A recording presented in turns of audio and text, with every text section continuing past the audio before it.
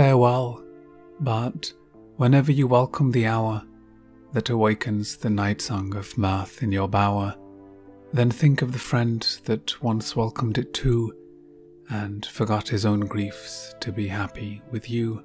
His griefs may return, not a hope may remain of the few that have brightened his pathway of pain, but he never can forget the short vision that threw its enchantment around him while lingering with you. And still on that evening when pleasure fills up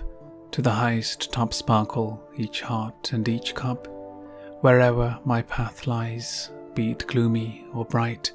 my soul happy friends will be with you that night, shall join in your revels, your sports and your wiles,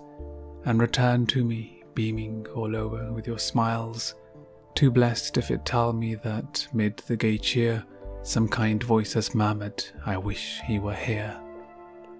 Let fate do her worst, there are relics of joy, bright dreams of the past which she cannot destroy, which come in the night time of sorrow and care, and bring back the features which joy used to wear. Long, long be my heart with such memories filled, like the vase in which roses have once been distilled. You may break, you may shatter the vase if you will, but the scent of the roses will hang round it still.